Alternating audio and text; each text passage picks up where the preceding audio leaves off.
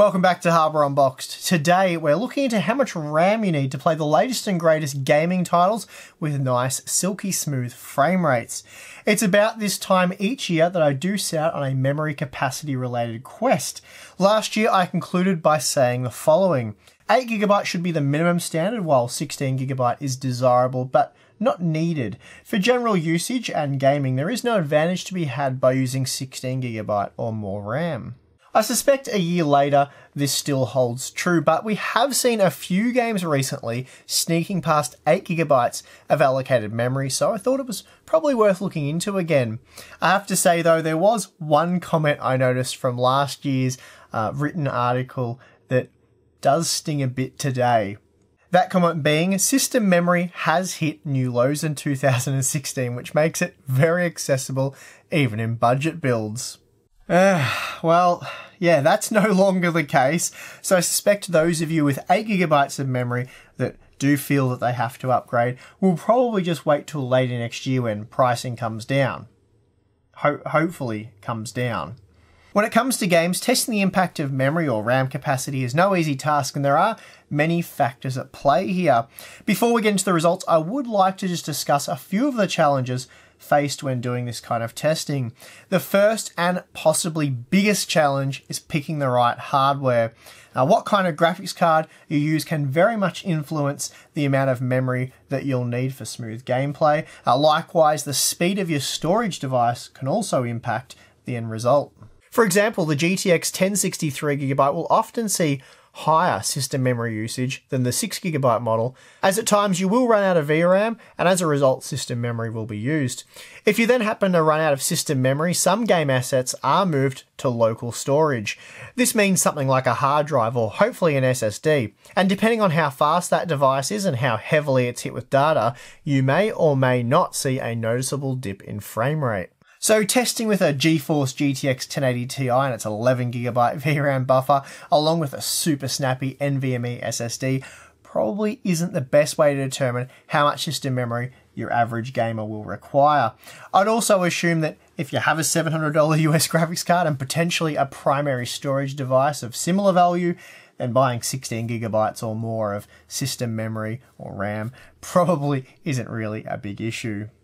There are other factors to consider as well. For example, memory speed can also influence the results. Granted, even the fastest memory, I think, say DDR4 4000, that can't make up for a lack of capacity, not entirely, but in some instances when working with large volumes of, say, broken up data, it can help to avoid slowdowns as the data is moved in and out of the system memory much quicker. The quality settings used in games can also really impact the results. If you use a GeForce GTX 1063GB, for example, but are happy to turn things down like textures to sort of like a medium type quality setting, then that will reduce how much data is offloaded to the system memory.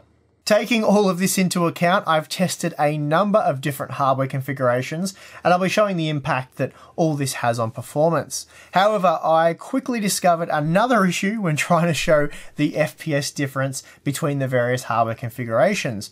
Now, benchmark passes typically last anywhere from, say, 30 to 60 seconds, depending on how the benchmark it tests, and generally, they are based on multiple runs. All the benchmarking on Hardware Unboxed, for example, is based on a 3-run average. This means the system does have a chance to cache the pass by keeping just the data we're accessing over and over again in that 30 to 60 second pass, and it can store that in higher speed memory. So while the results for the very first run might see a shockingly low 0.1% or 1% frame time figure when using a limited amount of system memory, this result can be improved dramatically on the second run and then again on the third. So displaying a 3-run average here can be quite misleading. The best solution that I came up with to work around this problem was to run each benchmark once, then reset the entire system, load the game again, and then run the next pass. The result being that the 30-second pass for each test doesn't have the chance to be cached. The benchmark pass is actually 60 seconds in total, but I only report the frame rates for the last 30 seconds. Now, this mimics more what you'd see when playing the game. For the first, say, initial 5 to 10 seconds, the game can still be loading assets as you play, and this can cause frame drops, even on computers with sufficient system memory. Finally, benchmarks aside, a good indicator of working out how much memory you'll need to play the latest and greatest titles is just to monitor memory allocation. This probably isn't something that you can really do, because if you only have 8 gigabytes, you can't monitor if the game's going to use more than that, because it just gets moved to the page file. But for me, I can install, in this case, 32 gigabytes of memory, and we can see how much of that each of these games will use to see if you do need up to 32 gigabytes. It's not a foolproof method, but it does give us a pretty good idea of how much system memory a game will require to avoid any slowdowns. Again, the hardware used will impact the amount of system memory used. So having said all that, I'm first going to show you memory usage using 3 different graphics cards and a few popular modern titles. All gameplay tests were conducted on the Core i7-8700K with 32GB of DDR4 3000 memory, and by using a large memory buffer we can see how much system memory each game and hardware configuration can use when it's not limited by how much system memory you have, or not heavily limited. And this isn't a completely sanitized test system either. There are many applications running in the background, such as Steam, Origin, Uplay, there's Discord, Chrome with a few tabs open, MSI Afterburner, Riva Tuner, and Fraps. And all these applications are open with the same amount of tabs or whatever open for every single test. So as I said, this is by no means a completely clean test system running a skeleton crew of applications and processes. Also, please note that the maps used to test each game aren't the same every time. We're just testing multiplayer, and I did a lot of different map testing and stuff, so I'm just grabbing some random footage to show you what I saw for the most part. Starting with the 64-player Battlefield 1 match using the GeForce GTX 1080 Ti at 1440p with the ultra quality preset, we see that up to 8.2 gigabytes of system memory is being used. The system page file grows to 11.6 gigabytes in size, and at this resolution and quality settings sees 3.8 gigabytes of VRAM consumed. The 1080 Ti though does of course have an 11 gigabyte VRAM capacity, so this does suggest for perfectly smooth performance in this title, gamers will require 16 gigabytes of system memory. Dropping down to the GeForce GTX 1060 6GB graphics card under the same test conditions, we see that RAM usage peaked a little higher at 8.5 gigabytes, and the system page file grew ever so slightly to 12 gigabytes. Again, we're seeing around 3.6 gigabytes worth of VRAM allocation. Now, if we use a graphics card with a VRAM buffer that's smaller than the amount of memory the game wants to allocate, this happens. With the GeForce GTX 1060 3GB, we see RAM usage hit 10 gigabytes, while the page file grows to 12.5 gigabytes, and as a result, we did occasionally see dips in the frame rate. That said, for the most part, the game was still quite smooth and very playable, thanks to the fact that we do have a massive 32 gigabytes of system memory installed. But whereas you might have gotten away with 8 gigabytes using a GTX 1080 Ti, you most certainly will require 16 gigabytes with a graphics card sporting less than a 4 gigabyte frame buffer. That said, the 3GB 1060 is really intended for 1080p gameplay, but even lowering the resolution of 1080p still sees RAM usage peak at 9.7 gigabytes, even though for the most part the game's only allocating around 2.6 gigabytes of VRAM. For the rest of the games, I'll just quickly summarise what I saw. For PlayerUnknown's Battlegrounds, the GTX 1080 Ti saw 7.5 gigabytes of system memory used, and throughout my testing at 1440p using the ultra quality preset, the VRAM peaked at 6.2 gigabytes. This meant with the 6GB 1060 RAM allocation did climb to 8.3 gigabytes, and the page file also grew a bit to 14.5 gigabytes. Then with the 3GB version of the GTX 1060, RAM allocation boiled over to 12 gigabytes, and reducing the resolution to 1080p didn't help as we still hit 12 gigabytes on the system memory. Now for the ultimate memory pick, Call of Duty World War II. Using the extra quality settings at 1440p, we see that the GTX 1080 Ti VRAM usage peaks at 10.8 gigabytes, and that's pretty much maxed out. And we saw the RAM allocation hit 10 gigabytes. Wow. Interestingly, RAM usage with the GTX 1060 6GB was much the same, as was the page file size. The comparison though unfortunately wasn't made on the same map, but I did try multiple maps and I did see similar usage. Even with a 3GB GTX 1060, which was tested on the same map as the GTX 1080 Ti, we do see similar system memory usage, but frame drops were much more apparent now. Dropping down to 1080p didn't really seem to help either. Gamers using a 3GB 1060 will need to lower the quality settings. Things like texture quality will need to be lowered from the extra that we have it on to something less demanding. Maybe normal would be more appropriate here. Moving on, we have Overwatch, and this is a hugely popular and very high quality game, even if it's not super high quality in terms of visuals and textures. Here we see at 1440p, the GTX 1080 Ti only saw up to 2.4GB of VRAM usage, while the system memory hit just 6.9GB. So 8GB of RAM will be fine for this hardware configuration in Overwatch. We do see similar usage patterns with the GTX 1060 6GB. System memory usage peaked at just 7GB, so again 8GB of RAM will work well here for this title. That said, the 3GB 1060, you are pretty much right on the edge. RAM allocation did hit 7.5GB in my tests, and we did see much the same at 1080p as well. Finally, I monitored system memory usage when playing Star Wars Battlefront II, and no, I didn't get any extra system memory in a loot box. Using the GTX 1080 Ti at 1440p with the maximum in-game quality settings, system memory usage hit 9.2GB, so this is yet another title that will want 16GB of system memory. Oddly, dropping down to the 6GB GTX 1060 reduced memory allocation to a peak of 8.5GB. I did retest this a few times and found the same result each time. That said though, with the 3GB 1060, RAM allocation shot up to 10.5GB. So with this graphics card, you will certainly want 16GB of system memory. Even at 1080p, usage still rose above 10GB. Okay, so we've looked at how much system memory a few of the more popular games released this year are using with 3 different graphics cards. What I want to compare now is the GeForce GTX 1060 3GB and 6GB graphics cards to see how they compare with 4GB, 8GB, 16GB and 32GB of RAM. Again, I'm using a Core i7-8700K and the memory speed and timings are the same for each capacity. The only major difference being that I was forced to test the 4GB capacity with a single 4GB stick, and this meant using single channel memory. I don't have 2GB DDR4 memory modules, and since I already know that 4GB isn't enough to play these games, I didn't really want to waste any money or time trying to acquire a dual channel kit. But still be aware that the 4GB capacity is tested in single channel mode. First up, we have Assassin's Creed Origins, and these results were recorded using the very high quality preset at 1080p. Starting with the GeForce GTX 1060 6GB, we see that the 16GB and 32GB memory configurations allow for maximum performance to be extracted in this title. Interestingly, while the same average frame rate is achieved with 8GB, we see a noteworthy drop in the frame time performance. Up to a 10% drop can be seen.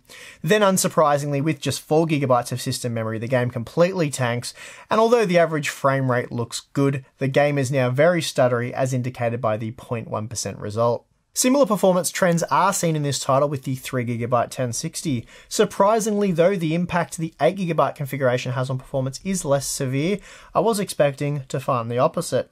Anyway, we are seeing that for maximum performance, you will want 16GB, while 8GB is definitely the bare minimum. Jumping to 1440p, we find that the 1060 6GB is now more limited by its own capabilities than the 8GB system memory capacity when looking at the 1% low result. That said, with just 4GB of RAM, the performance is now disastrous.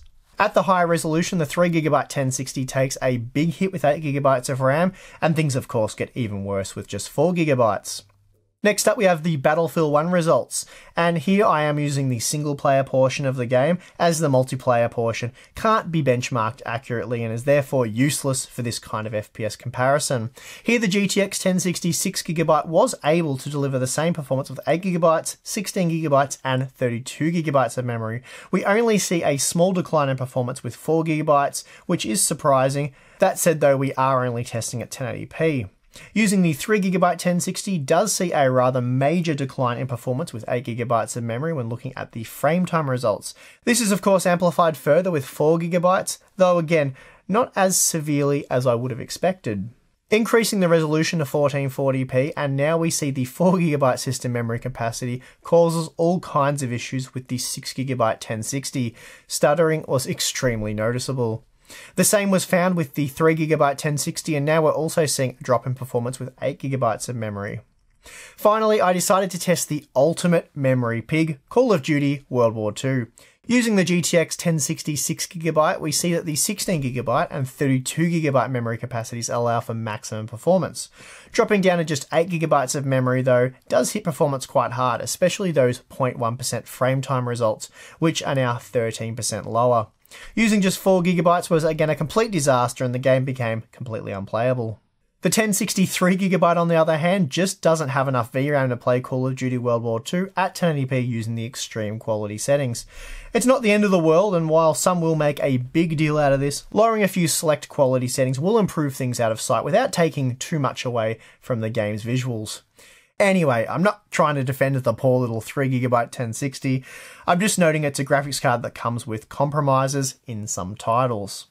Moving to 1440p, and now we find an extreme scenario where the 6GB 1060 really struggles to maintain playable frame rates with just 8GB of system memory. Upgrading to 16GB makes a massive difference here, while increasing the system capacity further has no impact. Obviously, the 3GB 1060 is still a complete write-off with the extra quality settings in play. Okay, well I think that's pretty conclusive. I'd say for casual gamers the bare minimum is still 8GB, but there is plenty of evidence to suggest the upgrade to 16GB will ensure smoother gameplay. For serious gamers rocking mid-range to high-end hardware, we're almost at the point where I'd say 16GB is the minimal acceptable amount of system memory. Of course, as I alluded to earlier, if you've invested over $1,000 US in your GPU and SSD combo, then chances are spending just shy of $200 to secure a decent 16GB DDR4 memory kit probably isn't something you're going to think twice about. For GTX 1060 or RX 580 owners who've spent around $250 US on their graphics card, dumping another $200 on DDR4 memory is something they're probably umming and ahhing about. If you're playing games such as Battlefield 1 or in particular Call of Duty World War II, and you care about being competitive, then 16GB really is a must. Alternatively, if you have a relatively high-end GPU such as a GTX 1070 or perhaps Vega 56, but play older, less memory-intensive games, then 8GB will no doubt be fine. But again, for these newer titles, you'll ideally want 16GB. I have to say, I found it somewhat ironic that for those that bought a 3GB 1060, and this, I'll admit, is a card that I had been recommending to budget shoppers, in order to get the most from it in today's games, you will actually require 16GB of system memory. So, by saving $50 on the GPU, you actually need to spend $90 US more on system memory. So, that kind of changes my perspective on things a little bit there. I'm probably being a bit unrealistic as GTX 1060 3GB owners will probably play at 1080p with lower quality settings, and that will likely play a bit nicer with 8GB of RAM. Anyway, I've said many words in this video, and as a result, it's no doubt been very long. So apologies for that, but I hope it was worth it. In a nutshell, for today's latest and greatest games, 4GB is out of the question.